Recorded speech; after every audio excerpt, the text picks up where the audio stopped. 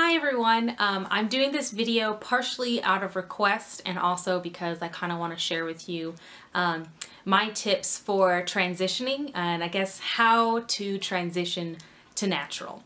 These are just things that I do. These things might help work for you, they might not work for you. I'm not saying it's gospel or that you should follow what I'm doing, but these are just my tips on how to transition from relaxed to natural. And generally, these are the steps that I took to get where I am today.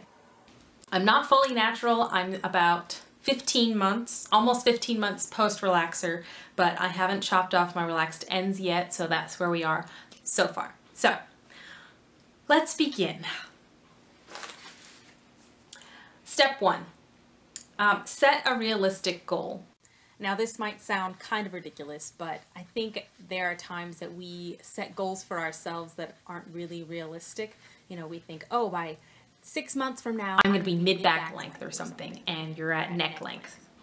Might not be the most realistic goal. The average person, I don't say this is truth across the board, but the average person only grows about ½ an inch to 1 inch per month. It could be more than that, it could be less. Your health, your race, your genes, all of that has to do with how well your hair grows. But when I say setting a goal, I mean it might be long-term goals, might be short-term goals. I set a goal of transitioning for 24 months. I'm 15 months into it, I'm going pretty strong. There are times when I really can't stand the fact that I'm transitioning long-term. But if you want a big chop after 6 months, if you want a big chop after 4 months, after 12 months, whatever it is, just set a goal for yourself. With your hair regimen, set your goals. If you want to co-wash twice a week, you can make that goal. If you want to co-wash every other week, if you want to put protein in your regimen, whatever it is, you got to be consistent. I start with my goals. I try to wash my hair with shampoo once a week. I only do that because of where my hair is right now. You know, trying to get my scalp healthy, I have to use shampoo. Now, I'll talk later about this, but I don't use shampoo with sulfates anymore, and this is a very new thing for me. But just being consistent in your regimen is extremely important. Step number 2, document everything. And this sounds even sillier, but it's good for motivation, you know. If you don't have a lot of people around you who understand what you're going through, or if you feel like you can't share that with people, or even if you just want to have fun doing it, then documenting things is good. You know, writing it down, keeping a blog, keeping a journal. Taking pictures definitely, because it's nice to see your progress. I mean, if your goal is length, take pictures of your length, take pictures of your new growth, when it's all flat ironed, however you want to do. Documenting your journey will help you, and it might help someone else as well. You know, that's what I'm doing. But most importantly, you want to be there, you want to be able to motivate yourself, and that sounds kind of weird, but I mean every word of that. Step number 3, moisture is your friend.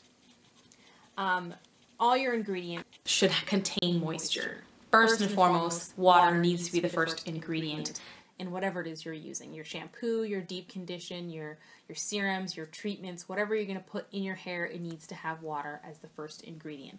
And then other ingredients to look for within the first 5 ingredients are shea butter, olive oil, coconut oil, panthenol, glycerin, natural things that will be good for your hair. Avoid things like mineral oil or lanolin or petroleum, because those just kind of like coat your hair, coat your scalp, and I found that as I'm transitioning, those products do not work for me anymore. I thought it was working for my relaxed hair. If anything, it was just helping my hair hang on because it was so damaged. Along with that, make sure you're drinking lots of water. Moisture from the inside is excellent for your hair. So moisturizing on the outside with products and staying hydrated.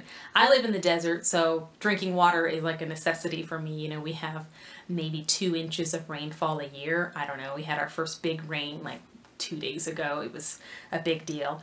But if you live in a climate where it's very humid in the summertime, if you get a lot of rainfall, you get a lot of snowfall, then drinking water might not be that important. You might be addicted to caffeine, I don't know. But make sure you're drinking water, because it's good for your hair, it's good for your skin, it's just good for everything. So water is key. Step number 4, deep condition every single wash. If you're co-washing, if you're washing with a shampoo, deep condition. And a deep conditioner is not just your regular conditioner with a bag on your head and heat. A deep conditioner is a certain type of conditioner. I have started using Shea Butter's Deep Treatment Mask. This is a deep treatment, not just a regular conditioner. I put this on my hair when it's damp or when it's wet, and I usually mix it with jojoba oil because that's my favorite oil and it works with my hair.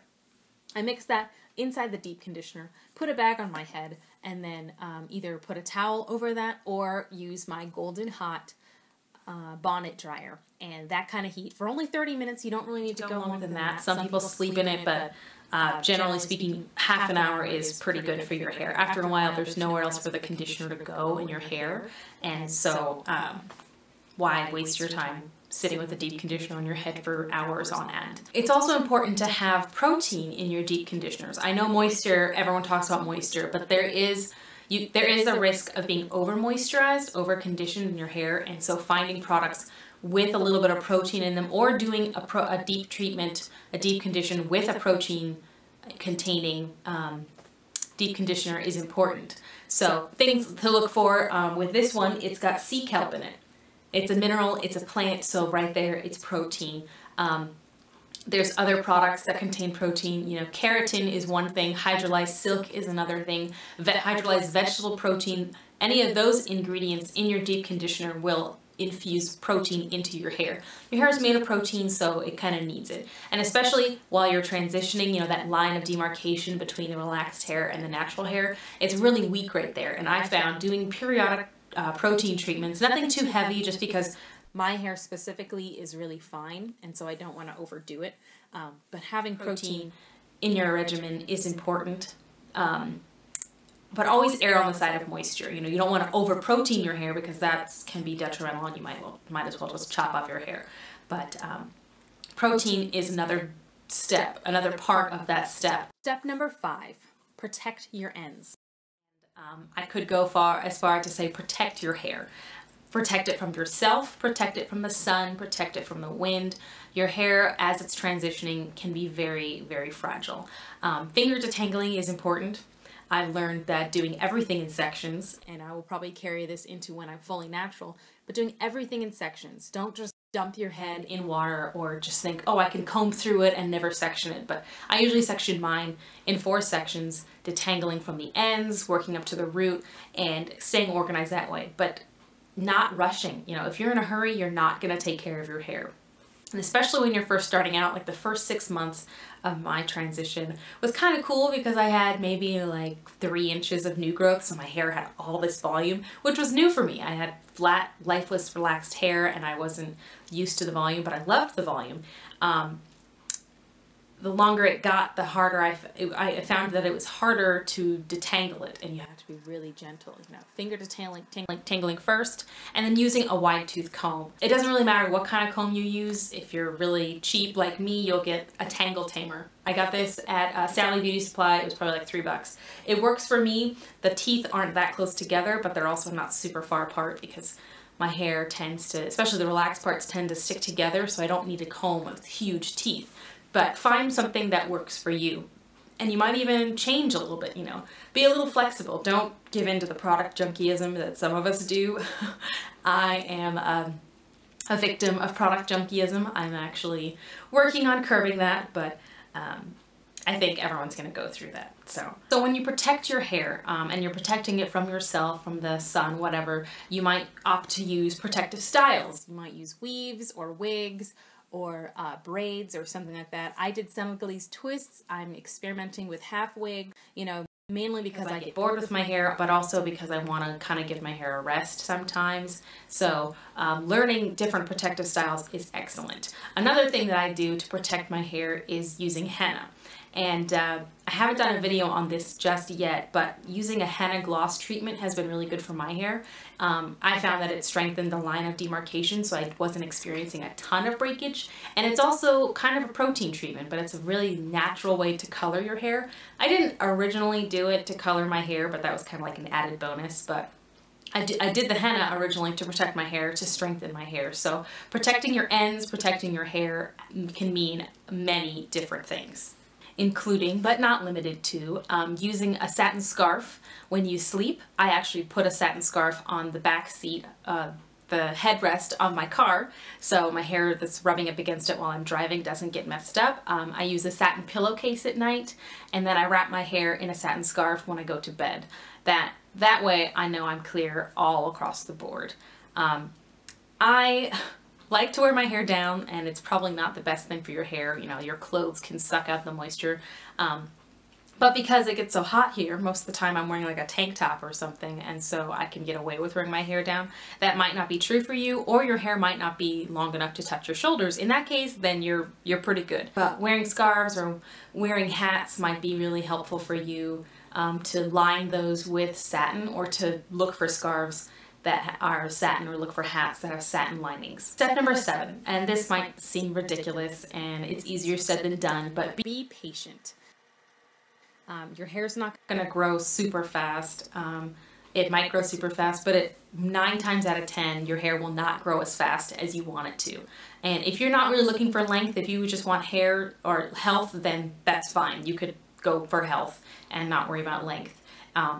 Honestly, I think we should go for health before length. It's hard for me to understand that sometimes because I really like the long hair. But be patient with your hair. Be patient with yourself. Step number 8 is research. And when I say research, I mean don't just Wikipedia something and be done with it. Like, dive into what you're learning about your hair.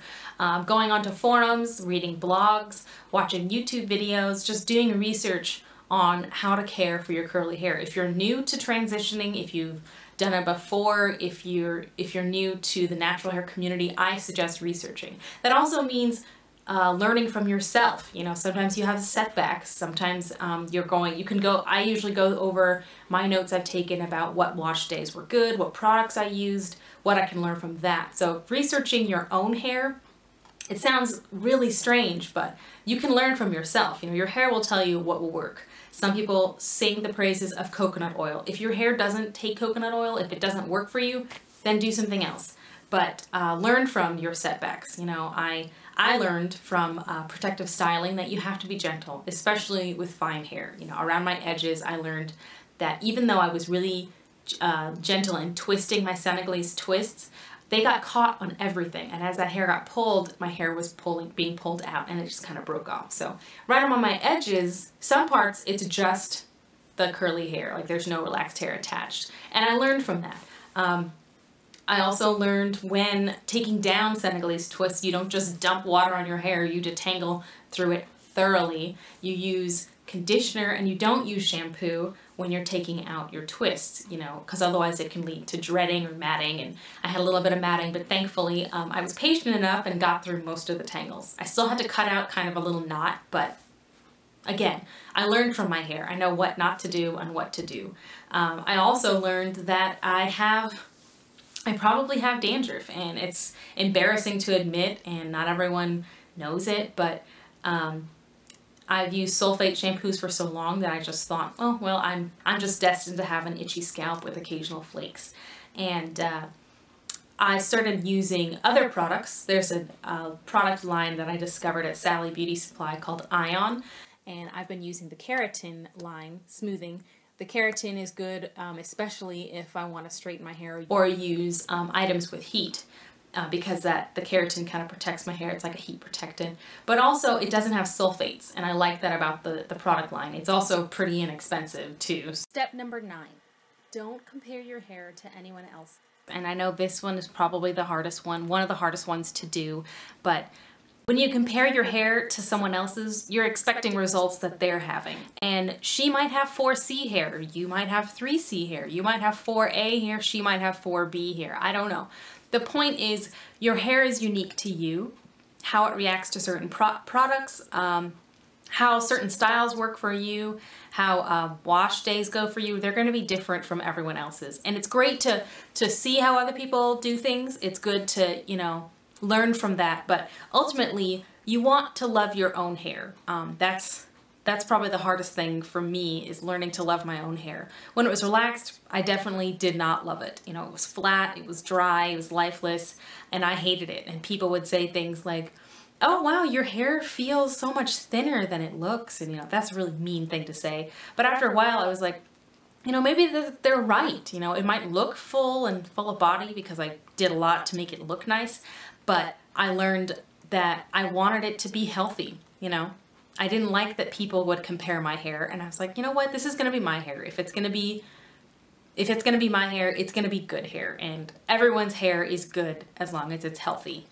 I'm just gonna say that, be done with it. But I mean, there are other things you could learn to do. This list is in no way exhaustive, you know.